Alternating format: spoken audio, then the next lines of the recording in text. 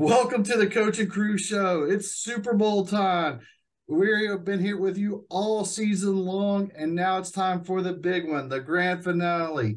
I would say the granddaddy of them all, but this isn't the Rose Bowl. It is the Super Bowl. And ironically, the Super Bowl started with the name of Lamar Hunt of the Kansas City Chiefs. Kansas City Chiefs are back in the Super Bowl. They're taking on the Philadelphia Eagles. We go through, we talk about what we see, what we like, and who we are going to pick / curse to win each game. So far, I'm going to be honest, I am undefeated with teams not named Philadelphia or Kansas City. Problem is, the teams in the Super Bowl are Philadelphia and Kansas City. So I've been doing all things considered really, really well, but eventually I've got to continue cursing somebody or getting somebody right for the first time. We'll see how that goes. Joining me as always are Phil, aka Tantor, and Devin. So before we get started, I am going to ask everybody, please go to coachandcrewshow.com. Visit our website. Make sure you like, make sure you subscribe. Make sure you also comment away on your video, on these videos. Who do you have winning the Super Bowl and why so? Byron picks the Kansas City Chiefs. Luke picks the Philadelphia Eagles. So we're already at 1-1 before we get going. Phil. Well, a lot of me really wants Harrison Buckner to hit the game-winning field goal on this one, but I just can't stand Kansas City, and I just can't stand Philadelphia Eagles. So that's a tough one.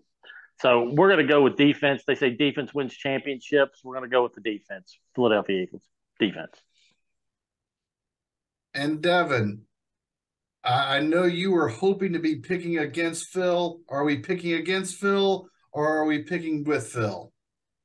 I mean, I'd love to go against Phil, but I really do see the Eagles winning this one. I think the Eagles are such a better team than them, and the only place where they lack compared to the Kansas City Chiefs is coaching, and that's nothing against Patrick Mahomes, but it's all to Jalen Hurts for having MVP-like season, and he's playing to a great quarterback level. They have a great defense. They're facing one of the best pass protecting offensive lines, but they have one of the best defensive pass rushing defensive lines. So I think they'll etch it out in the end, and I think it's going to be at least 10-point lead at the end of the game.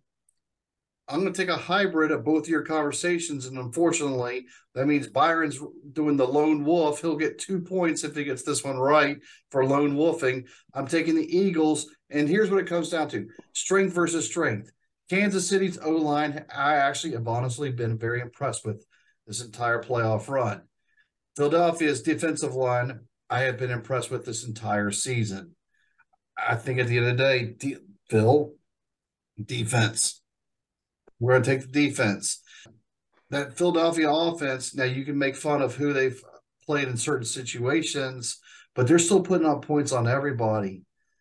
I think Philadelphia's going to be able to stop Kansas City, and I think they're going to be able to put up enough points on Kansas City's defense, and that's going to be enough.